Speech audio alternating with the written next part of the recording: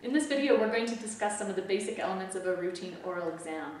Regular dental exams are an important part of your horse's routine veterinary care. Dental concerns can be quite obvious and manifest as horses dropping feed, losing weight, having a foul odor or a nasal discharge, but can also be quite subtle and can manifest as problems in the bridle or resistance in their work, or in some cases they show us no signs at all even though they have significant issues going on in their mouth. When you bring your horse in for a dental exam, we'll start by asking you questions about how they are behaving in the bridle, how their weight has been, how they're chewing, and so on. After that, we move on to a brief physical exam to make sure that they're healthy enough for the sedation and the remainder of the dental exam.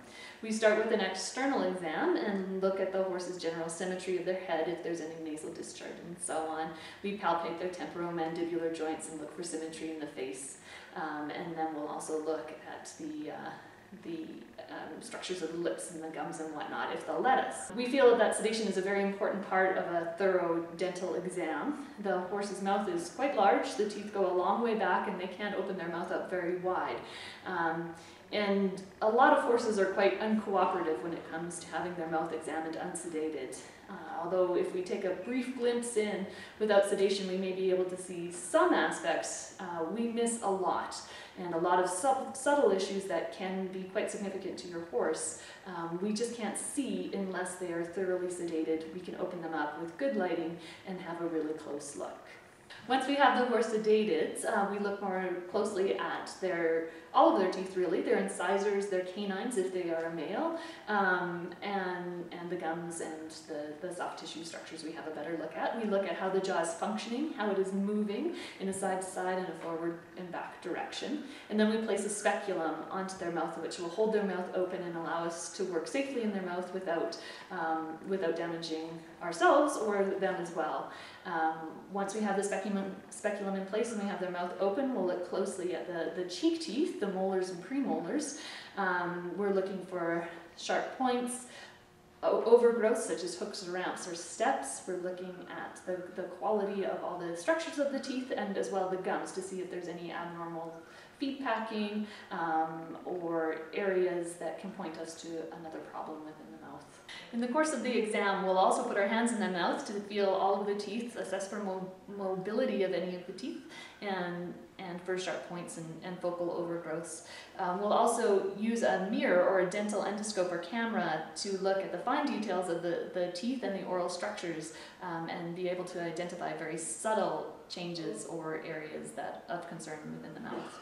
The horse's upper jaw is wider than its lower jaw, and so that can have an effect on where we find sharp points. So if I open this up, you can see how they are wider on the top than they are on the bottom, and how that could cause sharp points to form on the outer surface of the upper teeth and the inner surface of the lower teeth. The horse's conformation of their mouth can lead to some dental abnormalities. Some common ones are what we call hooks, which are an overgrowth at the front of the first cheek teeth here. And sometimes that is matched with an overgrowth or a ramp at the back on the last cheek tooth. We also look for overgrowths of particular teeth, which we call steps, that can cause the jaw to lock and they cannot grind across the surface of their teeth properly, and it can interfere with how they chew. In this guy, you can see that there was a severe overgrowth of these two upper cheek teeth, actually caused by a malformation of this lower one. And this malformation was so severe that overgrowth started to impact on the lower jaw and caused a deformity in the bone there. This would have been quite painful for the horse. This horse we know had no dental care through his life. This was actually a wild horse, a feral horse, and so we speculate that this actually contributed to him dying at an earlier age than otherwise he might have attained. There's a lot of tooth that we can't see that is very deep within the gums, the reserve crown we call it, that we just can't see in an oral exam, but can be diseased or infected as well, and we need to identify that, and to do that, that's when our x-rays are very helpful. Not all horses jump big jumps or do sliding stops or piaffe or work cows, but they all have teeth and they all need them to be working properly and comfortably in order to maintain their health. Regular thorough oral exams are important to extend your horse's longevity and keep them comfortable, whether they're young or old, competing or retired.